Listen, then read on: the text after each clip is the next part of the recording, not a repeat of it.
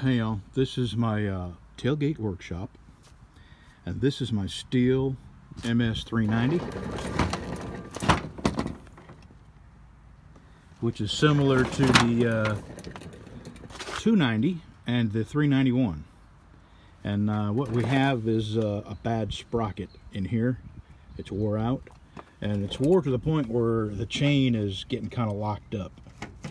It happened a couple of times, and I took it apart and I've seen the wear on my sprocket, and I was able to get another half a day's use out of it. But in the meantime, I went and got a new one. It's like 23 bucks at the Stihl dealer. You can probably find them cheaper online, but I'd rather have it in my hand. So here's what you do to replace it. Just take the bar off, and as soon as I get this off, I'll be right back. Okay, this is a little C-clip here. It holds everything on.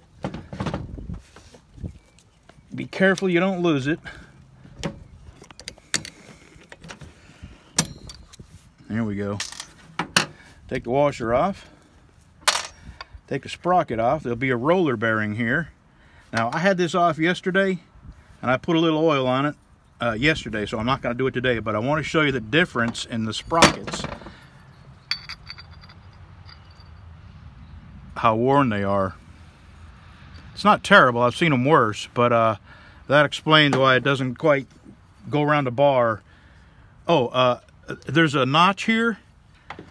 Let me look at this. Sometimes at these notches, you'll get a split, and as they go around, they'll dig into the case on the outside. So it's always a good thing to double check these.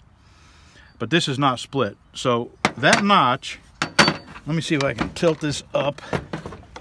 Can you see that little bar in there, hon? Right there? That little rod sticking out? Right here. What you want to do is you want to get that notch, and you want to put this on. You want to make sure it goes right over that rod, and that is the oiler. There we go. Put that back on. Put the C-clip back on.